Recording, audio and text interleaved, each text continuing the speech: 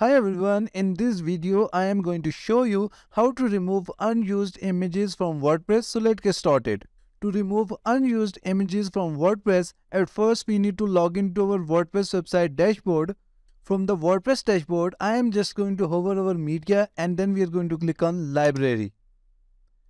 And this will take us to the WordPress media library. And here you will see all the images and videos that you have uploaded to your WordPress website. But we are going to find unused images from here.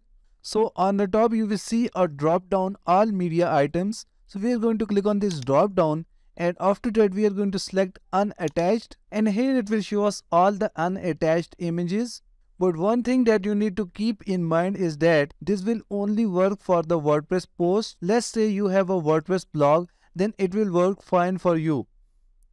When you will select unattached from here, it will show you all the images that are not attached to your post. But in case you are using Elementor on your WordPress website or any other theme, then it is different. Let's say this image, it is showing that it is unattached. But if we go to our WordPress website, and here you can see that it is used on our website and it is now available on our website.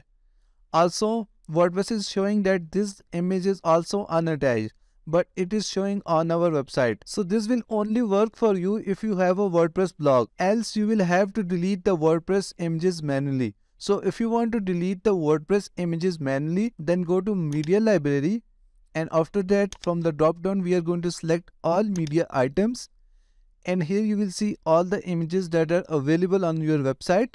Now from the top we are going to click on bulk select, and after that you can select the images that are not available on your website, and then you can delete them permanently from your website. So this is how you can delete unused images from your WordPress website. Thank you so much for watching the video tutorial. Please like the video and subscribe to my channel.